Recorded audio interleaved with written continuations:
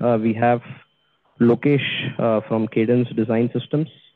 Lokesh has presented at TV Club before and is a very well-known industry personality. Lokesh is the AE Group Director for the System Verification Group at Cadence, and he'll be presenting about navigating the verification complexity with Cadence AI-ML. Lokesh is an astute design and verification lead with an unmatched prowess in project management skills, EDA, ASIC, IP, SOC, front-end design, ARM, ABV, low power, formal verification, emulation, and automotive functional safety. He's an expert in identifying process improvements and IC verification with experience in front-end. And he has exposure to planning and execution of multiple cross-culture projects and programs, leading both local and virtual teams.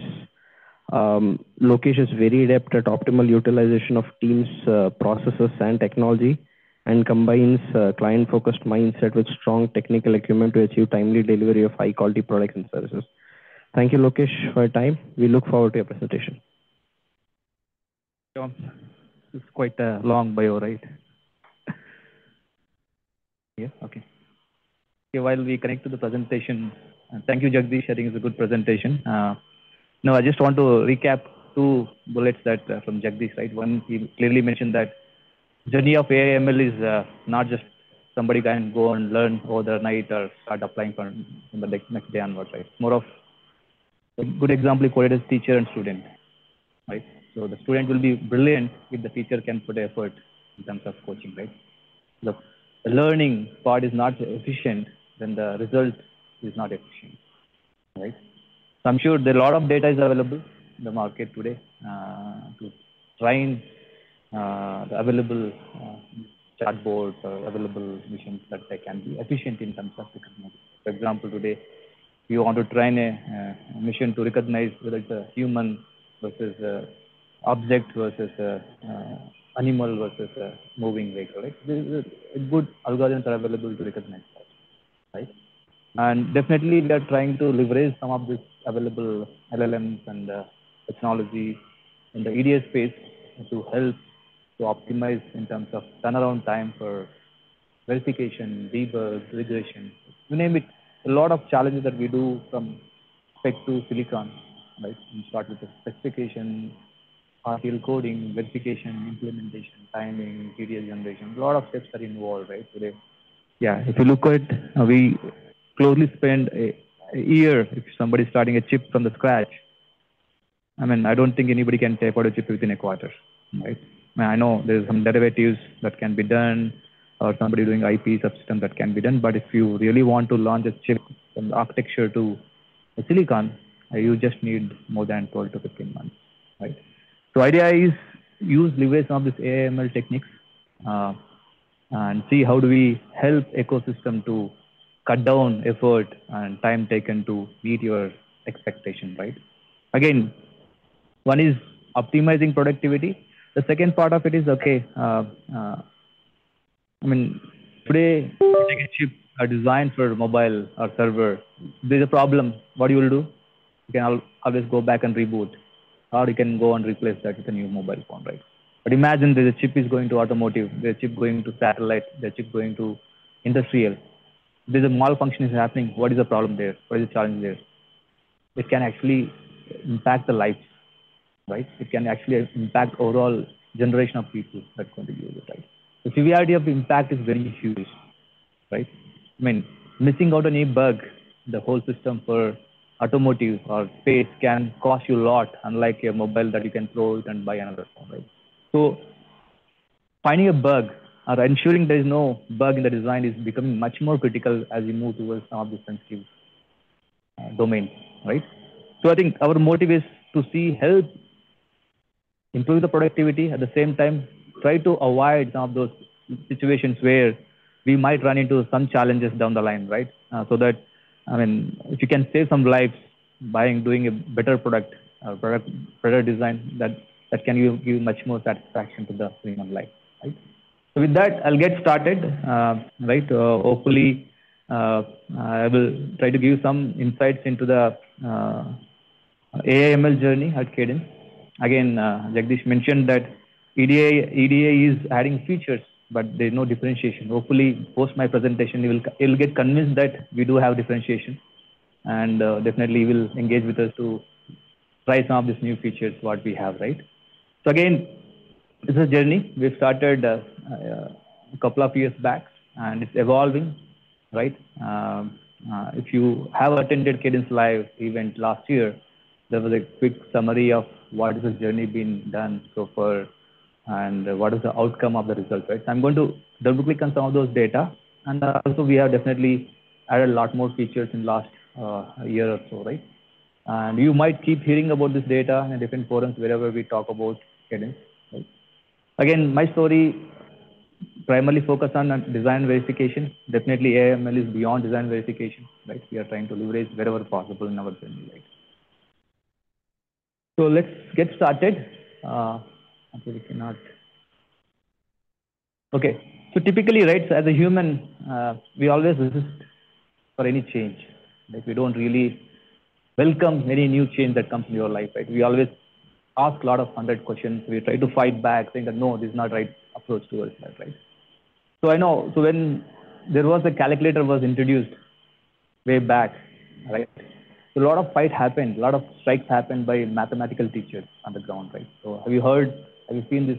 A lot of WhatsApp messages or a lot of social media messages, right? When people came onto the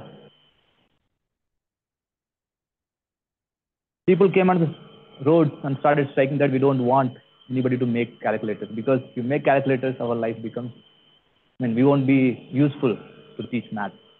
Right? So, but it's not true, right? Obviously, math has a different meaning altogether. Right? It's not just about addition, subtraction, or doing integration, right? So, same way I see when we introduced or when the ecosystem introduced ChatGPT, a lot of negativity came in, right? So, what happened to our jobs? What's happened to our lives? Right? So, I think there's a lot of negativity, but when I look back, when I look forward into the future, I think I see a lot of redundancy can be cut down with the ChatGPT or any kind of AI algorithms or technology what we have, right? So the way I believe, I think AI ML is here, is true. It's going to live with us. It's going to take journey along with us, right? I think we need to live with the technology and understand how do we appreciate ourselves beyond what we're doing today, right? Today, you might be doing a regression overnight. Maybe you're spending 10 resources to do a block. Quite possible that AI/ML can cut down the 10 resources, 5 resources. But what happens with the remaining 5 people? I think we need to be smarter to find a reason where we can add more value. Right? There's no point in, okay, I'll slog over the weekend and run a regression, open 10 files and look for a matching error message and then report my manager. Right? Maybe it may not be required that. We need to be smart in terms of finding out a right reason for us to add a value. Right? So, I just want to share a small experience with my kids, right? I know most of the kids, nowadays they're using ChatGPT to generate reports or assignments, right? So I think I was having a very interesting interaction with my son who's into 11th standard now. He said, so Dad, now AI/ML is there. Should I really read physics, math, chemistry? Right? So anyway, it's been already there, available in ChatGPT. You can give me any answer. So I was a little surprised, and I was finding it difficult to answer the question. But I went back and told him that, okay, see, the God has created all of us. Right? We have that intelligence to decide what to do, how to do things. But at the end of the day, you are getting created and getting decided. Right? So somebody is controlling you. Right? So the knowledge what you have is always limited. Right? Tomorrow, if you really want to control AI/ML, you need to be a creator. You need to be a destroyer. Maybe you need to control that. If you really want to have that skill set, you need to understand this basics. Right? Otherwise, decade down the line, AI/ML will control you. Then you will become a slave for them. Right? You really want to become a slave. You want to become a master. You decide. Right? If you want to become a master, be better prepared. All the physics, chemistry, math. Be right with yourself, subject, so that you can create AI/ML chatbots and you can control what you want. Right? So I think it's an interesting journey. I think we should all encourage, appreciate what is happening around us than negatively pushing back, saying that it's not right for me. Right? So with that, I'll get started. Let's see.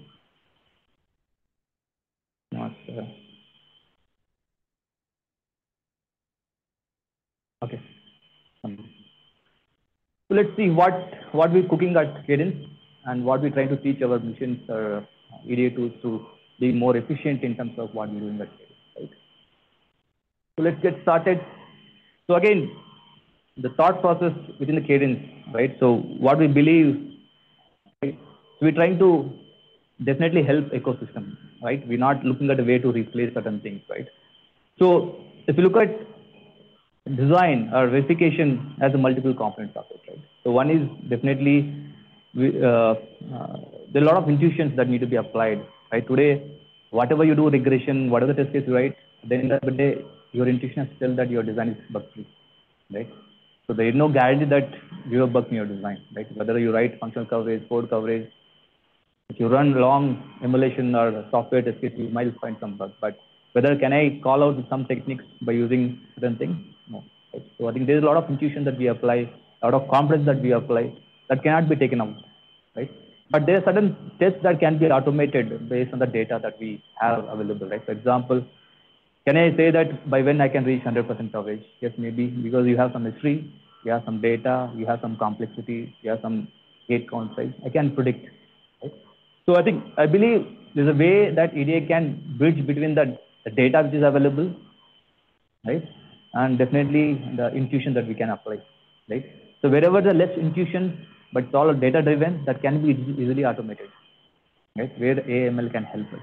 But wherever there's a huge intuition, where the manual judgment is required, I don't think AI/ML is capable today to take that.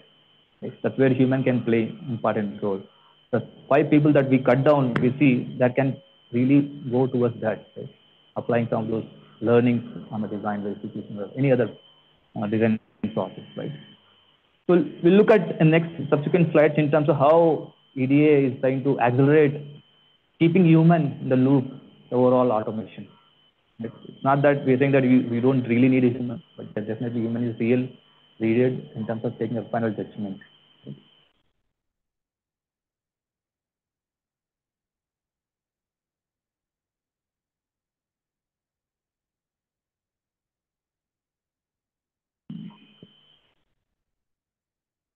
So this slide talks about overall breadth and depth of the tools that we offer at Cadence for the verification point of view, right?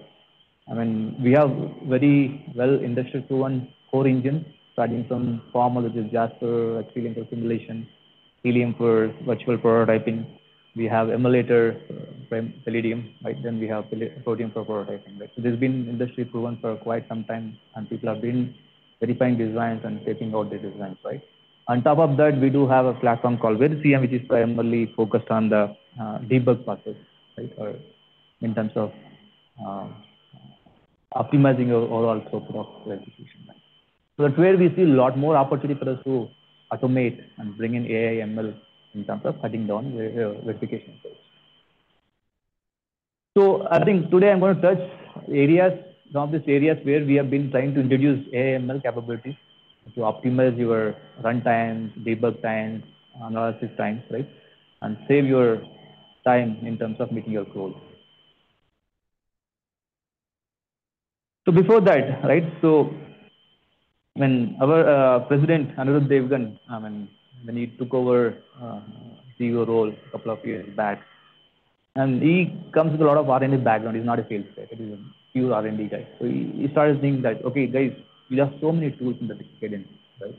And every tool touches RTL, netlist, in a different format, right? I see there is potential opportunity for us to learn from each other, right? I mean, synthesis tool will read RTL, simulation tool will read RTL, emulation will read RTL. Can I leverage each other in terms of how we interpret it now, right? So that I can minimize the mistake that I do in terms of producing the results to the customer, right? So that's where the idea came called JedAI, which is a giant enterprise data platform, AI platform, which is a common platform for all Cadence tools that going to produce a common database can be leveraged by each and every tool to support this platform. Right? So this just started a year back. Not every tool is supporting this database generation, but I think certain tools are generating this database which can be leveraged across the different platforms to optimize their turnaround time. Right? I'll give some examples here how we're trying to use that. So as you can see here, when you start a chip design, we always have high-level goals. right? So like, for example, I say the best PPA. I need to have better performance, better power, better area, right? At the same time, I want to see bug-free silicon, right? And definitely, you want to make sure that you want to be first in the market, right? Or maybe use all the latest and greatest interfaces like USB 4, Gen 6, sort of stuff, right? So a lot of goals that you have, right? So keeping that in mind, definitely you have a DBT, synthesis team, implementing. Everybody is doing different tools here, right? So idea is, okay, it's not a 1 day effort, a 2 day effort. It's going to be a multiple iteration, right? You have a different stages of RTL coming in, different stages of netlist coming in. A lot of iterations happen. So same design, same logic getting simulated or synthesized multiple times. So what we believe, I think first iteration data can be utilized for second iteration data. It may not be 100%, but even 10% of the data can be leveraged to optimize my second run, like third run, fourth run. Definitely my PPA can be much better, or my simulation time results can be much better, right? And overall predictability of my completeness can be much better. So that is the thought process here, right? So as you can see in this slide, most of the tools will start supporting JedAI database generation, which is a common database. Again, whether this database will be specific to customers, specific to Cadence, yes. I mean, typically, when our end customers start using our tools, the database becomes their own proprietary. Not that Cadence is going to leverage the data, right? But they can leverage their own data based on their chips, what they're doing. Like somebody is doing the mobile chip, somebody is doing server chip or automotive. The data is specific to their program, right? So now they can leverage the same data to optimize the upcoming revisions or tapeouts to be more efficient, right? So that's the idea here.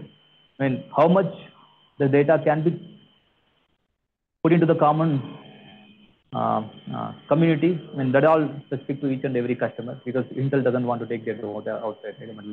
Maybe a Qualcomm or maybe Samsung. Everybody has their own proprietary, right? So I'm not seeing any way that we can get the data out, but I think I'm sure we want to help individually their own end customers to ensure that they have productive in their own chips. Right? We can see how maybe decade down the line there will be common way to extract this data to the larger community. Right? So, but at this point of time, most of the learnings will happen to the specific to the domain, specific to the customer.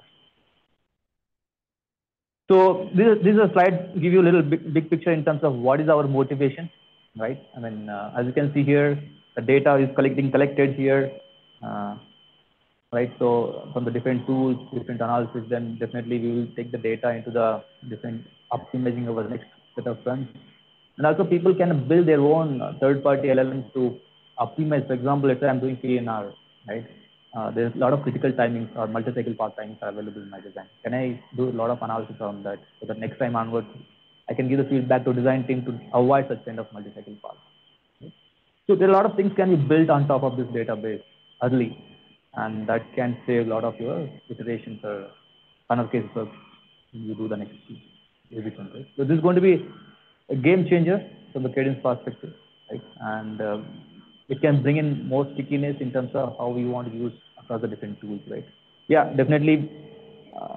We might find a way to combine multiple EDA vendors, but today focus is to across Cadence tools. How do we optimize ourselves to improve the productivity? Let's skip this.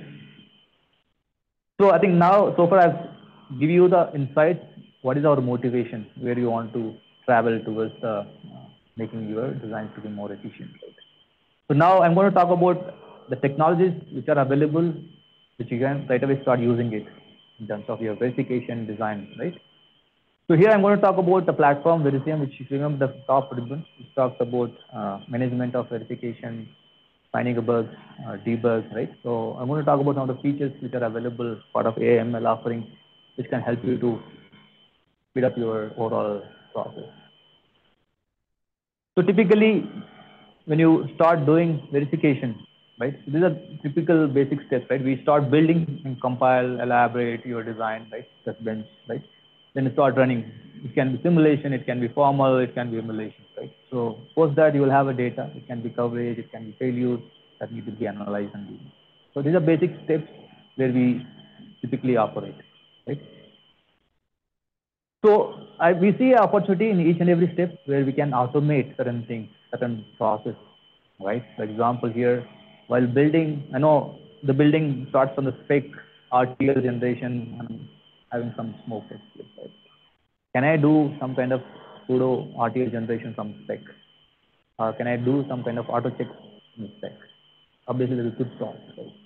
Similarly, while doing the run, I think Jagdish mentioned about running a lot of stimulus in terms of to collect a lot of functional coverage, code coverage, right? Do I need to run all the code or the possible random stimulus, right? We might be generating today 10,000 random seeds or maybe 20,000 random seeds to hit all possible scenarios, right? But do I need to really run all the 20,000, 30,000 seeds? Similarly, when it comes to resources optimization, right? You have 10 core CPUs, 20 core CPUs. Okay, you ran a revision 1, so you have utilized all the 20 core CPUs. Can I learn out of that and optimize it only for 10 core CPUs? Yes, there is a potential possibility. So that can be run here using ML techniques. And during the process of debug, I think this is where we spend a lot of time, right? So as you can see here, right? Once you root cause a problem, you need a 1% to 6 RTL. But to root cause the problem, you need 30, 40 people depending on the complexity. So there's a lot more opportunity for us to optimize and automate here. So we'll talk about features which are available. So there I'm highlighting some features which are available already, which are helping our end customers, and we have already seen very good results. And the build phase, I think we have tools called Chart VAP and Spec Minus. Chart VAP is primarily meant for, can I integrate my VAP out of the box? If you have USB 4, PCI Gen 3, today you might be spending good amount of time to integrate VAP and get a smoke running, right?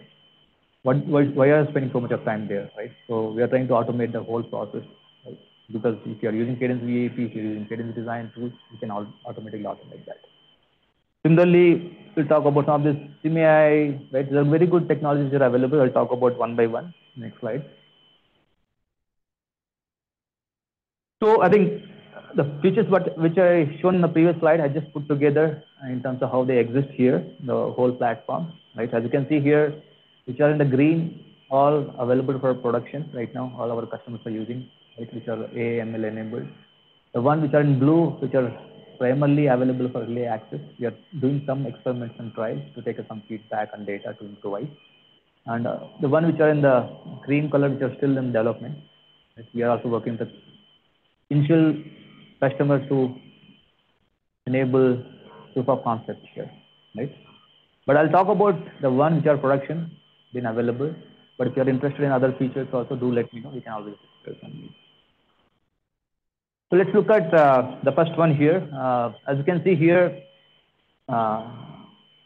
typically what's happened, right? So we always have multiple releases of design, or maybe same block or same design, right? So one of the basic advantages here, basic value that we are trying to bring in here, let's say I have from the revision n to revision n+1. It can be IP, subsystem, SOC. Quite possible that your regression failed. Quite possible that your tests started failing, or maybe totally your results coverage totally went down practically from the what you had earlier, right? So how do I root cause some of those issues here, right? So one, in terms of formal, right? For example, here, the very high level, let's say I verified some blocks using formal here, but I did a small change, maybe added some flop, added some logic here. I'll start running formal. Can the formal leverage existing previous runs to speed the performance? Let's say I spent 1 hour to prove all my 20 properties earlier. Can I convert same 20 properties in 5 minutes? Yes, possible. Right? So that's where we use concept called proof mastering. We'll talk about that in detail. Similarly, if you look at, we have technology called Verisium SimAI. So this is a technology primarily meant for optimizing your regression, optimizing your root causing of failure, or optimizing your failure analysis much more faster. Right? Let me go into details here. Let's look at one by one here. So this slide talks about AI/ML techniques which are available in our simulators. Right? Let me start with this. The first one, which is very low hanging, called regression compression. Right? Let's say I have a code coverage of 90% against it, and functional coverage of maybe 92%, and I'm running 30,000 test cases. And 30,000 test cases are taking maybe a week long to hit the same coverage number. Right? Every small change, you need to spend a week long to ensure that that is not breaking. With this technology, what happens? Okay, you say that, okay, this is a design, this is a coverage database, this is a test suite. Right? Now this ML technology goes back. You run as it is your regression for a week long. You learn out of that. And I'll come back to you saying that, okay, you hit 90% code coverage, okay, 92% code functional coverage. I'll give you out of this 10,000 test cases, maybe 30,000 test cases, I'll give you 5,000 test cases, very good test cases, but you might hit only 90% of code coverage and functional coverage. There's a drop of 2% functional coverage. Are you okay? So you got exact compression of maybe 4x. And 4x less number of test cases, 4x less number of your resources, and definitely you might finish the 5K test case within a day. Don't need to wait for a week long. So ML can optimize your compression or optimize your regression throughput to get you the better turnaround time. And you might say that, I don't want to drop my coverage. I want to give me the same 100% recovery. Right? Tool can go back again and come back to you. Okay, instead of 5,000, you run 8,000 test cases now. But you can get 100% code coverage recovered, 100% functional coverage recovered, but you are optimized. This is a very low-hanging technology available, and a lot of our customers started using it. Right? It's pretty useful. Let's say you taped out the previous design with a 100K test cases. You optimize the test suite and have the test suite ready. Next time when you have small change, you just run only those set of test cases to ensure that no bug been released. Right? It becomes quicker to analyze your coverage, quicker to report back to design team, yeah, there's a failure bug, go and fix it. Don't need to wait for a week long. Right? So very powerful, it's really low hanging.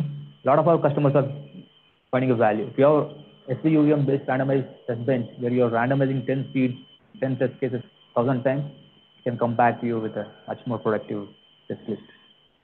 And other area where we're trying to do the coverage maximization. As earlier presenter mentioned about, okay, hitting certain space is very challenging, right? Going to that space takes a lot of time consumption, right?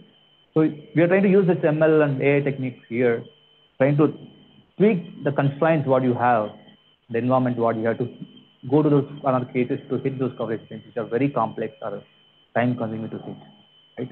So this has been introduced last year, and we have seen a good results coming out here. Again, it's pretty much tied to your test bench, how you written, right? So there's a better suggestion guidelines being given out how to make better ROI out of this technology, right?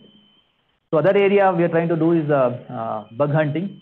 Again, intent is to try to hit as much possible as corner cases in the design, right? So as you can see here, the first bar, you have only 2 bugs that have been hit by your same environment, but using this ML technique, you can uncover more bugs because we're trying to hit all possible scenarios in your design, right? It's like bringing some concept of formal into the simulation. So it can uncover more bugs and much more faster with a less number of stimulus. So other technique called soak testing. This is an interesting area, right? Let's say you got a new RTL and you ran a regression. There's a lot of failures happen. You debug and analyze that. Yeah, this specific block has been reported a lot many bugs. You fixed it, right? So next time you got same release design, right? And you always have a suspicion that yeah, this block can always culprit for me, right? Instead of running all 100K test cases, let's focus on this block and make sure that regression is clean on this block, right? That's where you can say that, okay, can you target this block in my regression and try to make sure that it's clean, like throwing a dot, right? So you're trying to exercise this block alone in the context of full test bench and trying to make sure that there is no bug lying here, because there is no point in running complete regression. There's a bug here. Okay? So this is a newly introduced technology. Again, customers started using it and they're finding value out of it. And other technology called autofocus. So autofocus is more similar in sense of what we have mentioned about soak testing, right? So let's say I already have a 20K test cases and I want to create a test list which are focused on a specific set of IPs or blocks. so that I can just run only those test cases early before I launch my complete regression, right? So here, autofocus can help you to identify those test lists which are really creating an impact in those IPs. In this case, for example, identified module 1, module 2 to be focused. It can come back to you out of this test list, 7 test list. You can say these are only 5, 6 test lists that you need really to hit those modules. So this way, you can always focus a specific test list. It can optimize in terms of your overall debug time or other iterations. So far we have seen how a simulator can help you to optimize your simulation, right, or optimize your regression, right? So let's now look at how do you optimize your debug time, right? So as I mentioned in the beginning, see, once you know the bug, you just need a one person to fix the problem. But to uncover this bug, to root cause this bug, you need definitely more number of people, right? We're trying to see how do we squeeze this to the left shift with our technology. So there are a couple of new features been announced. It's also, I think Verisium been in the market for more than 2 years now, and this feature has been available, and a lot of our customers are using it. Nothing new, it's already using it, right? One is start with the auto triage. So auto triage is, let's say, imagine you're running a regression again, right? So 10,000 test cases. Out of the 10,000 test cases, you have 5,000 test cases failed. You don't know where to start, right? It's a big C now, right? So I should start with the test case 1, 2, 3, right? So auto triage will help you to bucketize your failures based on certain specific signature. Let's say if you want to say that, okay, all my CPU test cases need to be debugged first, or all my assertion failures need to be debugged first, or this is a reset failure test case need to be debugged first, right? You can coach one time, the next time onwards it will learn from your data provided and start bucketizing your test cases based on that information provided. Right? It will help you to identify the area where you want to start analyzing it. Right? Second one is a pin down. It's also an interesting app. So let's say there's a failure in the test cases, right? And you want to ensure that the failure is happening because of this file change. So what happens in pin down? Tool will trace back to the source code where exactly change happened. We'll try to fix that code change and rerun the same test case and confirm whether test passes with the code change or not. The code change resulting test pass, then it will come back to you saying that, okay, this is a potential bug that's been introduced by designer so and so, which is resulting in this many test cases are failing. Right. The third one, which is a wave miner, the fourth one is a code miner, pretty much goes in hand.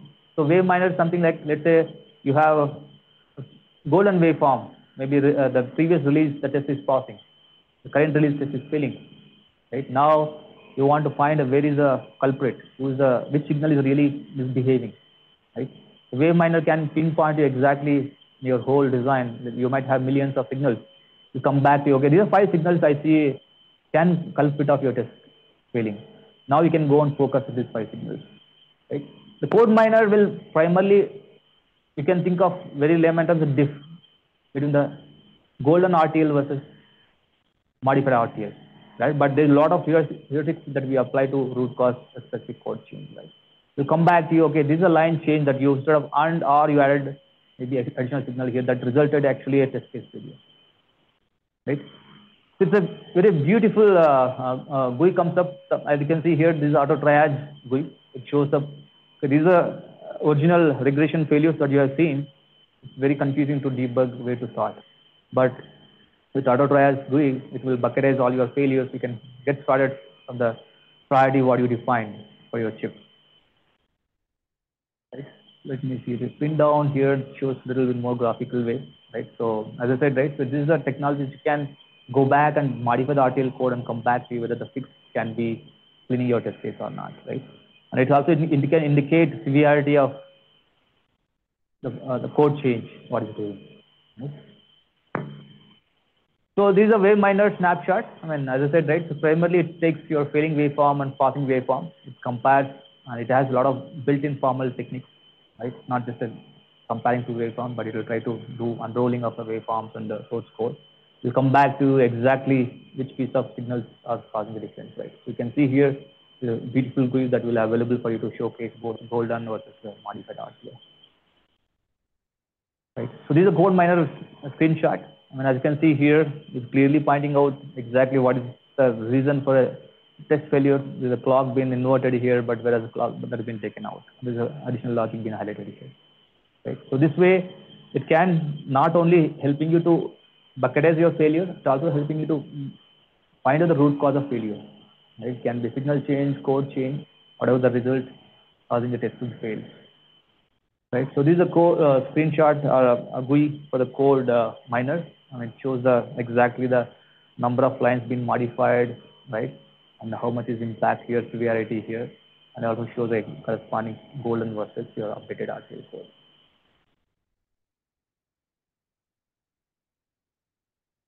Yeah. So in summary, as you can see here, this slide talks about some of the feedbacks that we have received from our customers and been using it.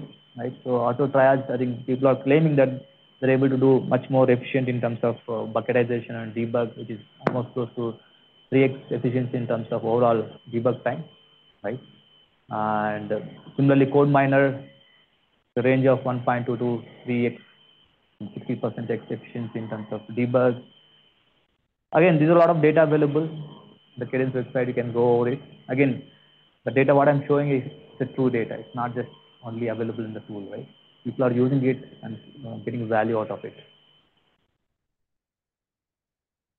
So this slide talks about pin down. Again, it's an interesting journey, right? As you can see here, there was around 95 failures, right? And each pin down was able to recognize the source code of it. They were able to find exactly if you go back to change, the test can pass, right?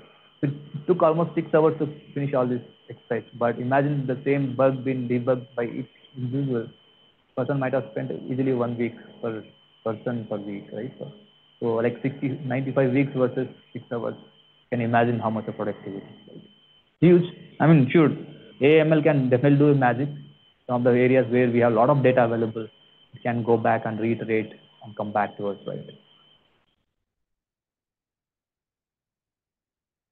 So I think in summary, I think we believe, I think our technology like Verisium apps, what I've shown you so far, can definitely bring down your debug time drastically, and it can definitely do a left shift, and we don't need to really have 20 people to debug and 1 person to fix. It can be one same person can debug and fix it. Right? There's a motivation here. So other beauty, I think, which is again very low hanging technology. So typically, let's say you run a regression. Let's say you identify 100 test cases. And some test case may take 10 minutes, some test case may take half an hour, some test case may take 2 hours. Imagine 20% of your test cases are taking 30 minutes, right? Maybe 60% taking maybe 1 hour, maybe remaining test cases are taking 2 hours, right? If you don't really order those test cases, typically you may not really put conscious effort to order them, right? So what happens? It's quite possible that your long test case has been waiting to finish all your short test cases, right? So what happens? Your end-to-end time looks very huge because you not optimized your LSF use more efficiently, right? But Smart Run is a very low-hanging technology. It takes your existing regression data and come back to you. Okay, I can rearrange these test cases. Let's say you have 2 queues or 3 queues available. Now I can arrange these test cases to get you a better ROI for you to complete your regression, right? So it can smartly rearrange your test suite to meet your expectation of 14 days or 16 days instead of 26 days.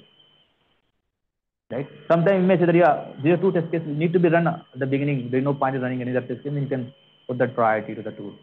Right? So it will take that priority as input. You will make sure that test 2 and 4 have been run every time at the beginning before launching any other test cases.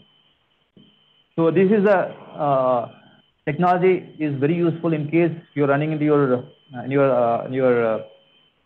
team and your group. Your management says that, okay, guys, we don't have LSF machines. Queues are very limited. We need to be efficient in terms of using. These are technologies that you can propose to them. Right? We don't need to increase the LSF to improve your regression process. So we spoke about simulation, debug. Right now, I'll touch a little bit on the formal domain where we are trying to use AI/ML here. Again, Jasper is an industry-leading formal technology. We've been using a lot of our customers, right? There's a bunch of apps available in the Jasper. But in terms of AML, again, as I said, right, so if I'm rerunning multiple times, same properties, same design with small changes, adding some constraints, there's a lot of scope for me to optimize the next run, right? So the technology called proof profiling, right? So proof caching. So what happens here, while you're running first time, you understand that, okay, what is the property, what is the cone of that property, what is the constraint that you return, right? Next time you're launching the same design, I'll check the same cone. If the cone is not modified, right? The property is not modified, I can straight away say this test is fast. You don't need to really run the property to the end, right? So this has been adding a lot of value, right, to our existing customers, and they quickly, whatever the 1 hour time been spent earlier, been done within a couple of minutes, whole proof, right? Similarly, this is within the same execution, but let's say across the designs, if I want to learn, so what happens? Somebody is running DMA block, somebody is running interrupt controller, somebody is running ARM, or maybe arbiter block, right? So as you know, formal all about using right engine, right algorithm to prove your property. Right? It's quite possible that DMA kind of designs are suitable for some BDD algorithms. Maybe you have a lot of control blocks which are suitable for maybe ATPG algorithms, right? So the tool can learn what kind of designs you guys are verifying over the time. And if I see the similar semantics or usage of the RTL, say that you use this engine for this kind of property internally, right? Now what happens next time somebody is starting the new block, the whole configuration is already ready for him. You don't need to reinvent the wheel again to start from the beginning, right? So that's where the value here. I mean, Proof Orchestra has been helping a lot of our customers and able to crunch more properties in a quick time and less memory usage, right? So again, deep chip. I don't know how many of you guys follow. A lot of collateral been available. Cadence, Jasper, AI technology been rated #1 technology for quite some time back. So again, our vision here, try to leverage the data available and bring in human into the loop, and wherever we can optimize in terms of improving the overall throughput of formal engine or improving the more number of properties in less time, right? Scalability, we're trying to do that, right? So this is a typical life cycle of formal verification, right? We set up a design, right? And start setting the proof, means you decide which engine to be used, which algorithm to be used, how many properties you want to use, how many constraints that you want to apply, right? Like the way you define test bench and coverage, you define that, right? Then you start running the proof here. Definitely you have to analyze the coverage here, right? In case there is a failure, you have to go on debug. But we're trying to bring in a lot of AI here. We call it the formal AI, which is under Jasper. We're trying to make use of this technology in terms of, okay, I have a history of certain blocks being verified. Can I give you a script automatically for you? Right? Can I give you the engine settings to you? Right? Can I advocate certain cover properties for you? Right? Or can I advocate certain properties, assertions itself for you? Because I've seen the design which is similar to the arbiter. Why do you want to use one heart? Why don't you use coverage on some of the control signals? Right? So a lot of automation can be done when you start leveraging AI technologies here. Right? So you will see here a lot of, and we have an event coming up May timeframe called JEG India, Jasper Group. We'll talk about a lot more demos, a lot more details about formal AI. I want to hold the details right now until that event happens. But if somebody is interested, want to engage with us, please do reach out to me. So in summary, I think we are taking a step towards helping ecosystem to optimize their effort and resource and energy and focus their energy and resource much more area where you really need humans to be involved.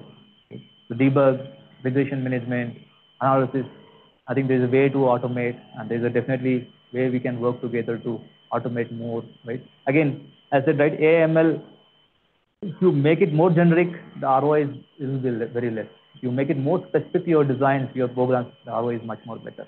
Right? So we can all learn. Let's say when we engage with you guys, we can always fine-tune some of these algorithms to meet your expectations and meet your design needs. Right? That way you can become more valuable to you using these technologies. Right? So with that, I think pretty much to the end, this slide talks about, okay, as we spoke today, primarily around verification, but I think Cadence as a EDA vendor, end-to-end vendor, we do have bunch of AI/ML technology across the platforms. I do recommend you guys to go to Cadence website, and there are a lot of collaterals and app notes, white papers. Do download, and there's forums where we discuss about some of the ideas and problems. Do encourage you guys to be part of those forums to share your views and suggestions, right? And definitely, if you want to engage with us to evaluate some of these features, technologies, happy to work with you guys to engage on this. With that, I think I'll end my presentation. I can take up if you have any questions. Jagdish, did I answer your question? You can see that. Thank you. Any questions before we go online? So again, there are a lot of collaterals available in our Cadence website. Please do visit there. And if you go to Cadence support site, support.cadence.com, you will have examples, racks, rapid adoption kits available. You can download and run yourself. Obviously, you need a license. In case you already have a license, you can go and play with that. And in case we need a license, you do request us, we can definitely engage with you guys.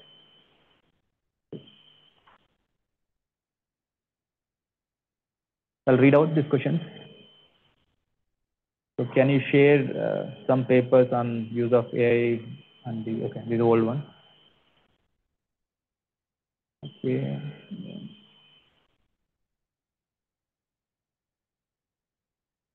How come the Cadence AI tool to be used in DB without the old one?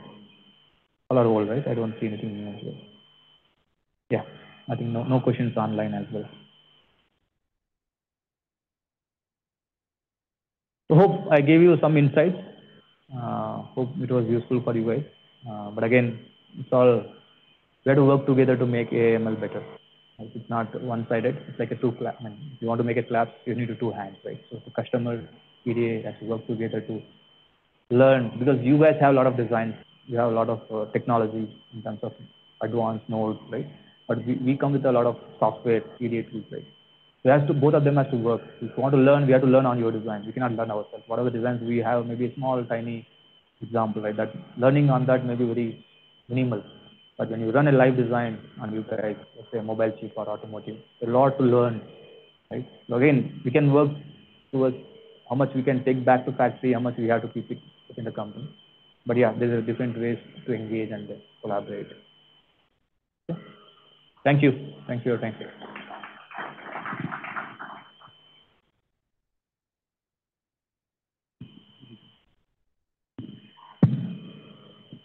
Thank you, Lokesh, for your insights.